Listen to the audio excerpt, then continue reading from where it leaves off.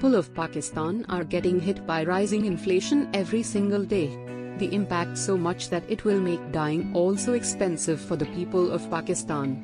The government of Punjab province of Pakistan has decided to increase the price coffins from 1000 rupees to 1500 rupees in Lahore.